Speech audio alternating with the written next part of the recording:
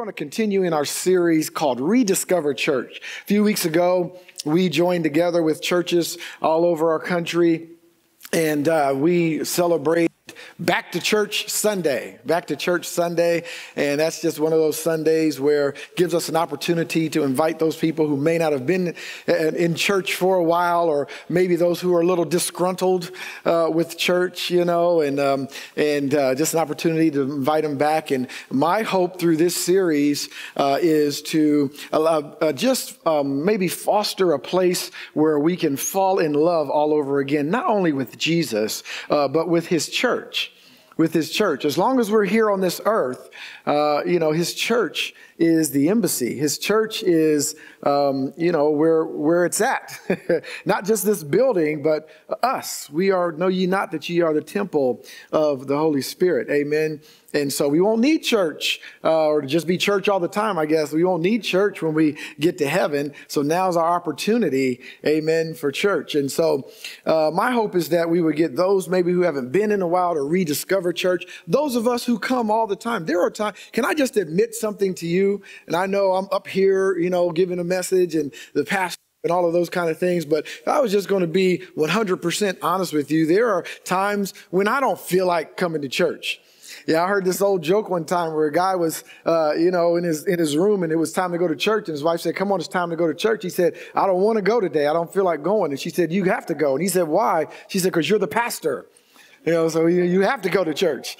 And so, just like anything else, there's times, when we feel down or we're tired, we're spiritually tired. We get all of those things. And so now is an opportunity for us to rediscover the joys of church and the benefits of church. And when I say church, I know that we are the church. Who's the church? We are the church. I know it. Jesus is in us. We are the church. But coming together as he mandated us to do, there's something about, that's why we have corporate prayer.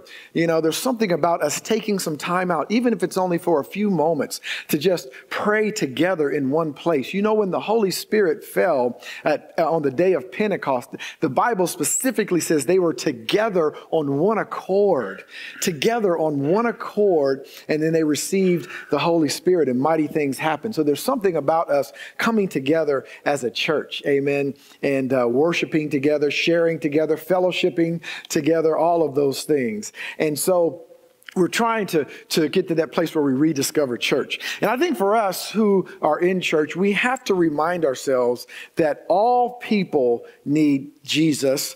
All people need church. Now, I know everyone in here would probably agree with that. You would amen that. You would say, yes, I agree with you, Brother Mike, all people need Jesus.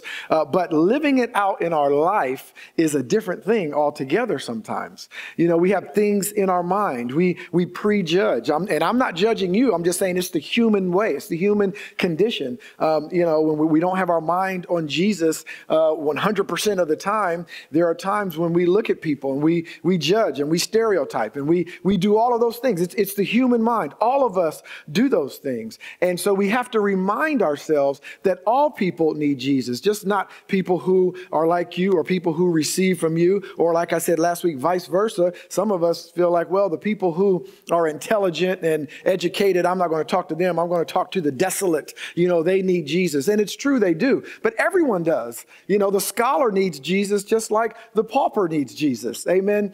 All people need Jesus, and God uses ordinary people in everyday places to help people, just like you and me. Our thinking, our actions, our hearts have to be aligned to Jesus in order for us to represent the church that people need to rediscover. Perhaps people don't rediscover church sometimes because the church is not something that they deem to be rediscovered. It's not something that they want to rediscover. All right. And so we have to make the church discoverable for people to rediscover the church. Amen. So I'm going to talk a little bit about divine appointments. I'll get into that a little bit more next week. But what gives us the power? It's interesting that we sang the songs we sang today. The Holy Spirit, had us change some things around even this morning, and Carla knows. And so it's interesting that God is leading us this way. God knows what He's doing, because we're going to talk a little bit about the power of the Holy Spirit. this morning, okay? And it's not spooky. I won't keep you too long, but it's not a spooky thing. It's not, I came up through, like some of you, many of you maybe, we call these things different movements. There was a Pentecostal movement, a charismatic movement, a Jesus movement. I've even heard the term faith movement, which actually I understand what it means, but it's kind of a ridiculous saying. And I say that only because it's always faith. There's no movement of faith. It's from Genesis to Revelation. It's faith. The just shall live, walk, move, have our being by faith. We can't please God without faith. So I can't be a faith movement. We just must always have faith. You're saved by faith. By grace you are saved through faith, not of yourselves. It is the gift of God. So, but I remember all the movements, the charismatic movements and the gifts of the Spirit movements and, all of these things. And right now we have to be able to discern the times, church. And I said at the beginning of this series that as we look at the church and as we rediscover the church of Jesus Christ and what he wants it to be, it may not be the church that we think it should be. It may not be the church service. It may not go the way that we think it should go or what we're used to. It could be something totally different altogether. We have to be able to discern the times that we're in. Jesus told Israel, he said, listen, don't miss. I'm paraphrasing, don't miss the time. You're missing the time that I'm with you. Don't miss the time that I'm with you. And you see, we get used to a certain thing, so we think that's how it's always supposed to be. You have to understand the times that we're in, church. Now, there is what? Social media, all kind of media. People are, there's information everywhere, and there's education, quote unquote education. I'll just say information. People feel like they're getting educated from so many different ways. I mean, from the birth of Facebook and Twitter and now Instagram and young people are snapping each other and on TikTok, and there's just so many ways to get information out. And so people are looking for something a little bit more than what we think of as revival. Now, I know this might rub some of you the wrong way because we sang a song this morning, Lord, we need you. We need it was old school. My wife sang it, the Holy Ghost, all right? Holy Spirit, we need you. We do need, I'm not saying that we don't need a revival, but if we're going to win people to Christ, we must discern the time that we're in. And people, it's not going to impress people when they come in and they see what we call a move of God. That's going to be for us. We need that. We need that for us to be able to wake up. But to win people to Christ, our life must shine. Our life must show. There must be evidence in our life. It can't be because, listen, people have information. People are educated even more so than they've ever been and all of those things. And it's not that we are, changing ourselves or lowering some standards to meet the people, but Jesus always met people where they were. That's why he went over Matthew's house and what I call a Matthew party. He went to dinner with sinners. And before that, you would have never heard of a priest or a Pharisee going to dinner with sinners. But Jesus came on the scene, and that's what he did. Why? Because he met people where they are. It may not look like the temple and what you're used to. All right, this is a different time. And as the church, we must do whatever it takes. As long as we're not lowering any standards when it comes to the Word of God, we must do whatever it takes to win people to Christ. Because if we ever needed the Lord before, we sure do need him now. We sure do need him now. And so we must first look at ourselves. And listen, we have the power to do these things. We have the power to overcome. We have the power to witness. And that power is in the person, watch this now, not something, but in the person of the Holy Spirit. And I want to talk this morning just for a couple more minutes about rediscovering the Holy Spirit in us. Right? Maybe not what we're used to. Maybe not the spooky thing of us floating around and speaking in tongues, and nothing wrong with tongues. Paul said, I speak in tongues more than you all. And you guys know those things. So no, I'm not downing any of those things. I'm just saying that to rediscover the Holy Spirit, it's all of it. It's all of it. And see, really we argue about these things like tongues and signs and wonders. Jesus said, signs and wonders shall follow. We need signs and wonders. Please, don't mistake what I'm saying about signs and wonders and speaking in tongues and all of those things. I believe in all of it. But you really want to know how the Holy Spirit is shown and how we're going to win people with the Holy Spirit, something that cannot be duplicated. Healing can be duplicated.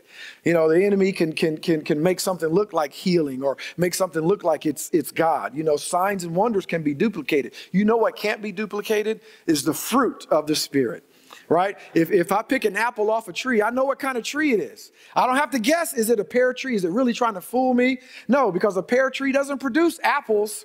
Only an apple tree does. And so it's the fruit of the Spirit that what that is? That means that our life is showing the Holy Spirit of God. Our life is showing, and there's evidence of it in our life. Okay, there's evidence of it in our life. I think that the world and people see us and they see us praying and they see us crying out and then they don't see changes. They still see, all of these, issues in politics and social, social justice or whatever it is, and the economy and, all of the things and COVID-19, and they see all these things and they're saying, well, the church keeps praying, but, nothing's changing. So why should I go to the church? And I think that we as the church have to first look at ourselves and look at what Jesus did. Jesus didn't always pray for the sick. I know it messes you up, doesn't it? Wait a minute now, hold on. What church did I come to? I mean, what's his pastor talking about? He didn't always pray for the sick. Go back and read it. Look at it. Read it for yourself. Every gospel. He usually told them something to do. He usually spoke. He spoke to it. He spoke to it. Do this. Even in the Old Testament, what was it? Elisha told Naaman to go dip 7 times. He didn't pray for him. And Naaman was looking, see, this is where we are. We're Naaman because we're looking for prayer. We want somebody to lay hands on us and we want prayer. And God is saying, go do this. Be obedient to my word and you'll be healed. But we're saying, no, what you just going to tell me to do something? Pray for me. See? And God is saying, look, I'm telling you to be obedient to my word. And so Jesus spoke to it. We need to start speaking the stuff.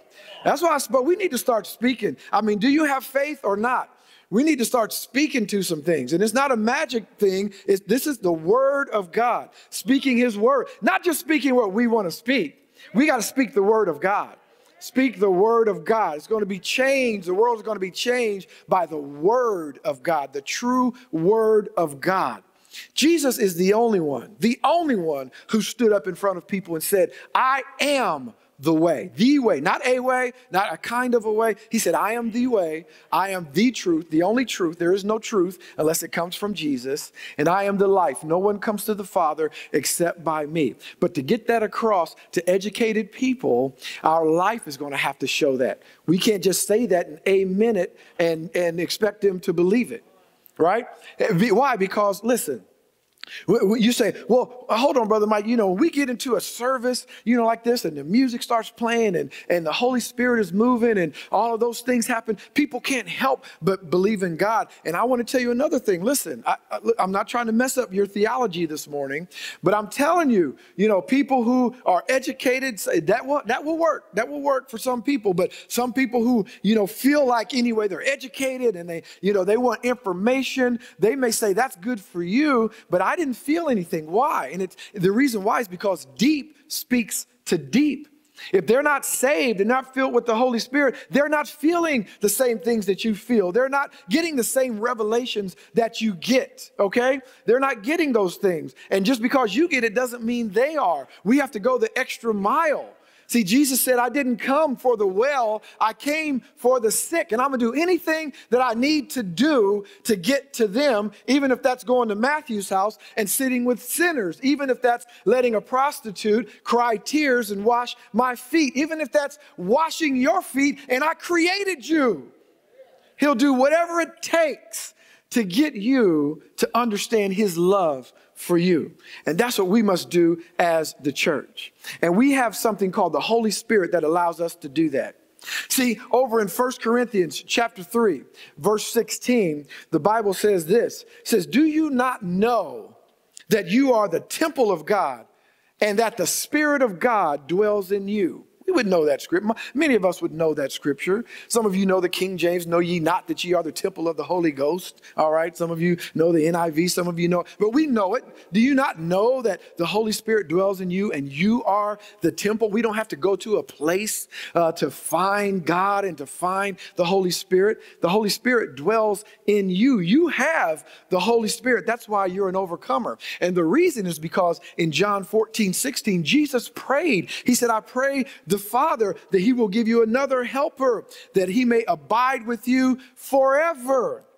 And so what we have to realize is the Holy Spirit is always with us. When you're on the mountaintop, the Holy Spirit is with you. When you're in the valley, the Holy Spirit is with you. When you're doing great things and good things for people, the Holy Spirit is with you. When you're falling short, not thinking as you should, and even commit a sin, guess what? The Holy Spirit is there.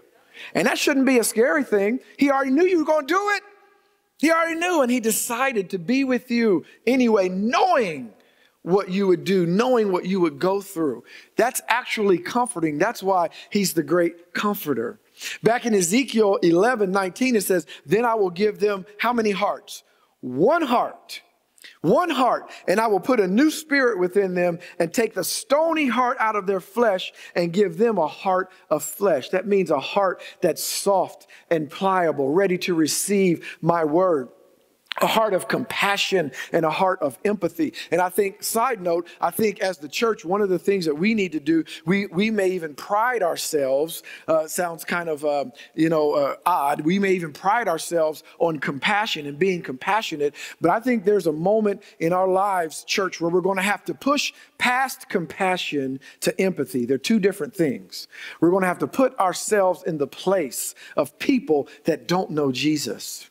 And when we do that, now we can validate their concerns. We can validate, their questions. We can't be afraid. I know me as a person who grew up in church and who's fully persuaded and all of those things. If someone were to come to me 10 years ago and say, well, I just don't know. I don't know. I mean, there's a lot of things out there. There's this people talking about Allah, and then, Buddha has a lot of good things to say, and Confucius had a lot of good things to say, and the Hindus, and I just don't know what's right. I would have been like, whoa, wait a minute now. No. That's frightening me. It's Jesus. It's only Jesus, and I would have been afraid of that. As if God can't take care of himself. Okay? It would have worried me. Today, it doesn't worry me. In fact, I think God welcomes that. God welcome. You got any questions? Ask me. Don't be in the dark. Don't. I probably shouldn't say this. Most of you won't know this. Maybe a couple, maybe my wife. There used to be this old song by this group called The Emotions. And the song was, don't ask my neighbor, ask me. It's about this guy who liked the girl and he would always ask other people instead of asking her. And they said, don't ask my neighbor, ask me. God is saying that, listen, don't ask my neighbor, ask me. I know, I can tell you, I have the answer for you if you would seek me. And his shoulders are big enough to take every question that someone that doesn't believe in him or that may believe in him but's not sure, any questions, his shoulders are big enough for that. And if his shoulders are big enough for that, then we have to stop being so defensive with these questions. We have to welcome him and say, hey, that's a valid question. Because if you're not saved, you're not filled with the Holy Spirit and all of those things, of course, I would have the same questions. And I would hope that someone would spend time with me, listen to my concerns, okay, and not shun me away.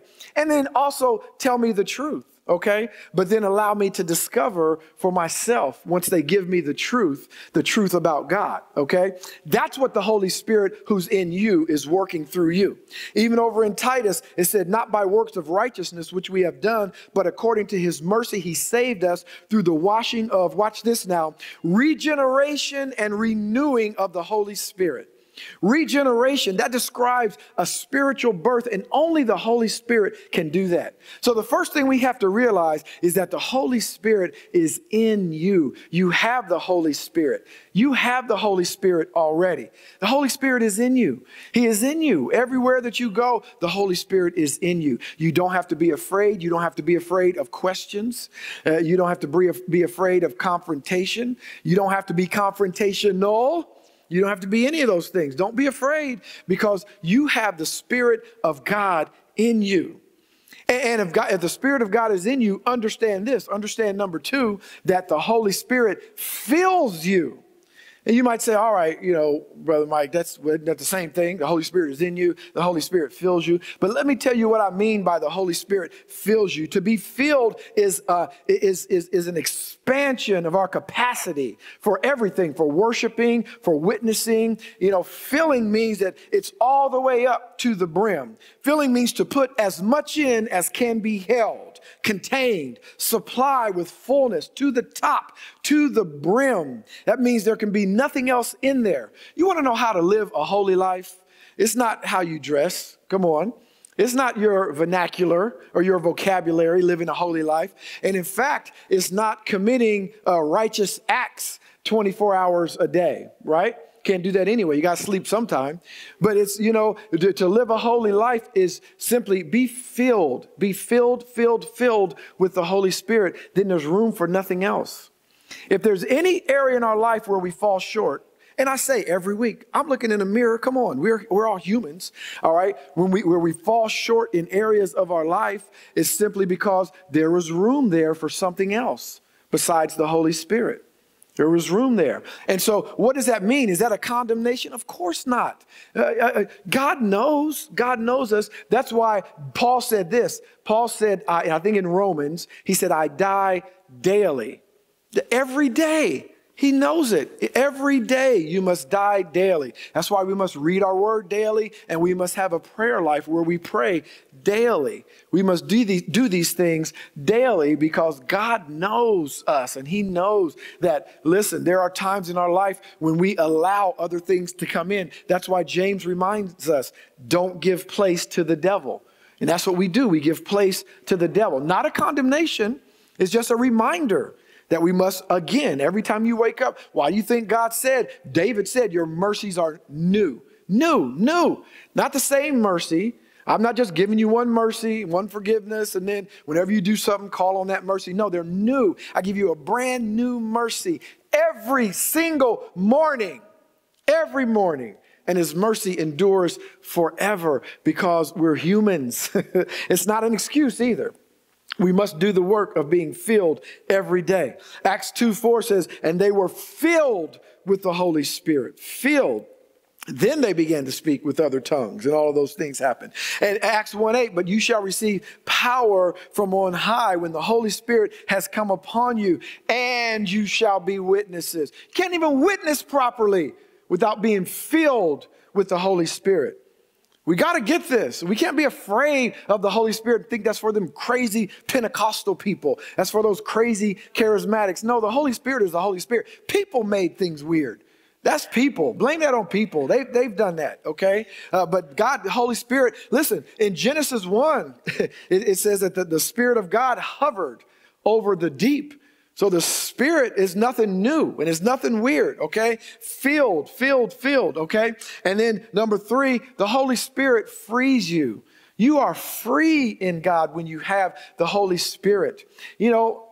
Most every other religion, there are things that you have to do to be part of it. We talked about this before. You have to live up to some expectations, or you have to perform some acts of penance, or you have to go see a priest. I don't want to, I'm not trying to offend you, but you got to go see a priest, if you want to get forgiveness. And then you got to say 4 Hail Marys and 3 Our Fathers. I've been there. I'm not speaking about something I don't know about. I was Catholic 1st grade through 5th grade, went to Mass every Sunday, went to a church called the Holy Spirit Center on Sunday, went to Mass every Wednesday, went to Holy Spirit Center on Sunday. So it was a crazy time in my life, my first 5 years of elementary. I didn't know who God was or what he was talking about because he was crazy on Sunday and he was doing some chants in Latin on Wednesday, and I didn't know who this person was, right? And so I get it. I do. I get all of that. But with Christ and you have the Holy Spirit in you, you are free. 2 Corinthians 3:17, the Lord is the Spirit.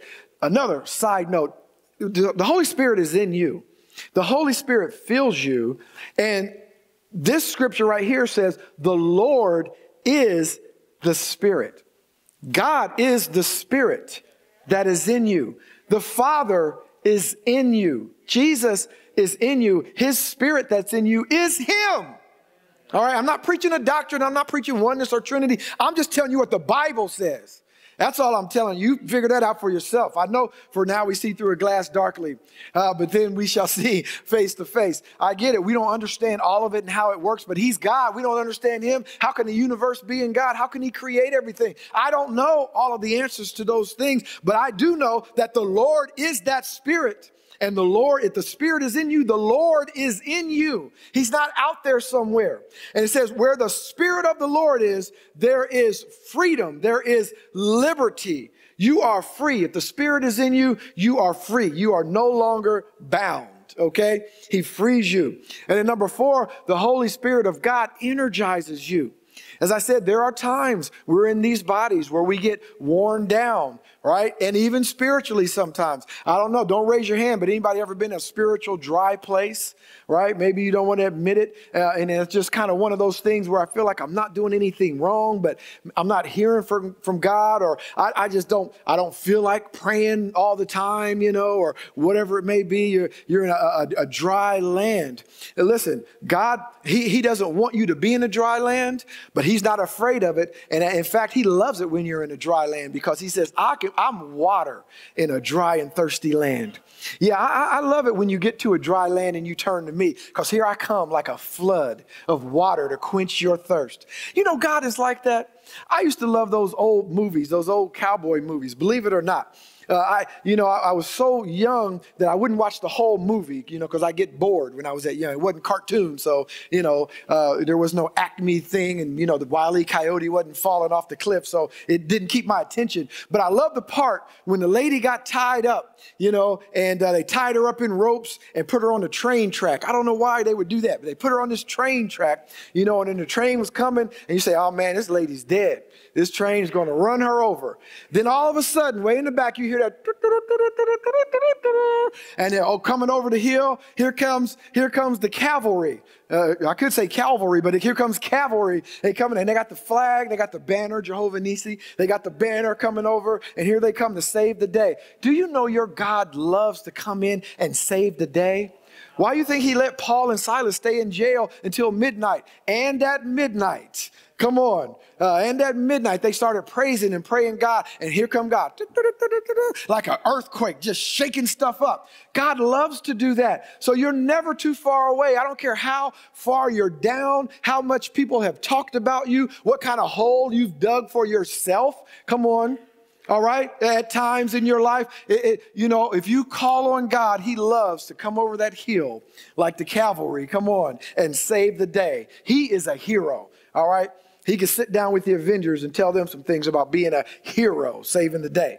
Come on. So the Holy Spirit energizes you. It gives you power. It gives you life. He gives you life to keep on going. And then the Holy Spirit, with energizing you, empowers you. This is that Genesis 1 verse 2 I was talking about, where it says the earth was void and without form, and darkness was on the face of the deep, and the Spirit of the Lord was hovering over the face of the deep. You know what I think of? I know I'm a weird person, and so I grew up at a time I was an adult, but I used to watch, Star Wars and all of those kind of things. And I used to love it when Star Wars came on. I know you're like, what is he talking about? But I used to love it when the movie came on and they'd be showing outer space after they do those words, and they, Forrest, and then they'd show outer space and it'd be all quiet. Then all of a sudden, this big giant ship come right over the top. It's like, whoa, where'd that thing come from? That's the way I imagine it. I imagine the deep was just quiet. The waters are like that, maybe, and nothing was happening. All of a sudden, here comes the Lord, hovering over the deep. It's the Spirit of God. God is powerful. This is the Almighty God we're talking about. I think the forest shook and the water started shaking as God came over like some, big spaceship. I know it's weird comparing God to a spaceship, but that's just what's in my weird mind. But God is powerful, and that same Spirit is in you, and that Spirit is the Lord. That same Spirit that comes in and shakes stuff up. That same Spirit that comes in and brings life. life. That same Spirit that comes in and brings love. That same Spirit that comes in and brings hope. That same Spirit that comes in and re-energizes and rebirths. That same Spirit that comes in and restores is in you. So when you come in, there is restoration. When you come in, there's rebirth. When you come in, come on, there's hope and healing. Why? Because the Spirit of God is in you. Not you, but it's the Spirit of God that is in you. We have to understand that. God empowers us to do these things. A force moved over the deep. And then finally, the Holy Spirit helps you. We know this. The Holy Spirit's desire and purpose to help you, to know how to pray, to guide your steps, to give you the words to speak, to open people to you, and so you can share the gospel of truth. And He's going to give you divine appointments. We're going to talk about that next week. But the Holy Spirit helps you. Back in John 14, when Jesus said, I will pray the Father, we just read it. He will give you another helper that He may abide with you forever. Watch this. The Spirit of truth, whom the world cannot receive. This is, I don't have time to get into it. But this is what I'm talking about when I say, we feel like all we need is revival. We do need a revival, but what we need is our life now to reflect what happened out of the revival. That's all I'm saying. We need the revival. We need the signs and wonders, but our life on an everyday basis has to reflect. There must be evidence in us of love, of joy and peace and long suffering. There must be evidence in us of all of these things, okay? So the world can't receive that, but it can receive the fruit, okay? Jesus said, because it neither sees Him or knows Him, but you know Him, for He dwells with you and will be in you. He said, I will not leave you orphans. Come on, I will come to you. So He gives that to us. We have the Holy Spirit in us and are filled with the Holy Spirit, overflowing, so we can be free from limitations, so we can be energized with the power of the Spirit. We can be used by God to see people's lives changed through divine appointments. That's why the Holy Spirit is in us. I want to tell you this morning that you shouldn't have to worry. You shouldn't have to have fear. That is something that comes, but our faith must be something that overcomes our fear. Why? Because we realize we have the Holy Spirit. We have the Holy Spirit. And guess what? The Lord is that Spirit. The Lord is that Spirit. So wherever we go as the church, wherever we are, whatever situation we're in, let us always remember that God's Spirit is in us. God's Spirit is filling us. God's Spirit is with us. God's Spirit is empowering us. God's Spirit is energizing us, and God's Spirit is helping us. We are overcomers. We are more than conquerors. Yes, like He told Israel, we are the head and not the tail. We just don't live it out. And there must be evidence in our life of those things. There must be evidence. And sometimes that evidence looks like being in the midst of a storm and being able to walk on water. Doesn't mean there's no storms in your life. Doesn't mean there aren't things that don't go wrong in your life. It just means in the midst of all of those things, you're still moving forward and you're not fretting about the circumstances that are all around. Your perspective changes. You're not looking outside and saying, boy, it's a gloomy, doomy day, cloudy and full of rain. You're looking saying, boy, whoa, something is about to start growing because the rain is coming. The rain is coming down and boy, something's about to start growing. I can't wait to see what God does in my life. That's what we have to remember, church.